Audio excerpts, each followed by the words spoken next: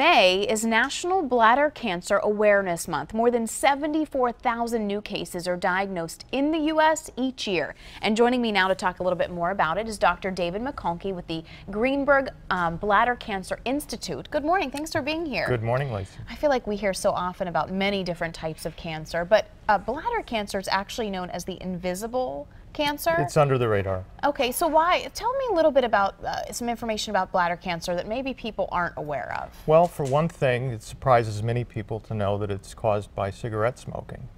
We could probably prevent about half of bladder cancers by eliminating cigarette smoking. The other thing that people don't know, that it's either the fourth or fifth leading cause of cancer. It's more common in men, about 2 to 3, maybe 4 times more common in men than women.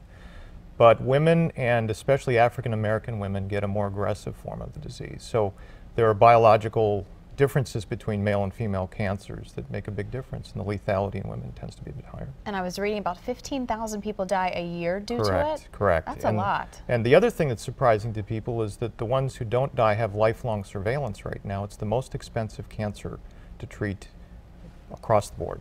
Wow. All right, so for people who maybe aren't familiar with it, can you tell me a couple symptoms that people experience? So the symptoms are a lot like bladder infections, and so it can be a little bit difficult sometimes to get to a diagnosis quickly. Blood in the urine is the #1 thing that people go into their doctors for, and typically blood in the urine means something else. Again, it usually means a symptom of infection. If there's a follow-up and the doctor looks in the bladder using a fiber optic scope, a lot like you use in a colonoscopy, then he or she can see tumors in the bladder, remove them, and that, for most people, is enough to keep it under control indefinitely.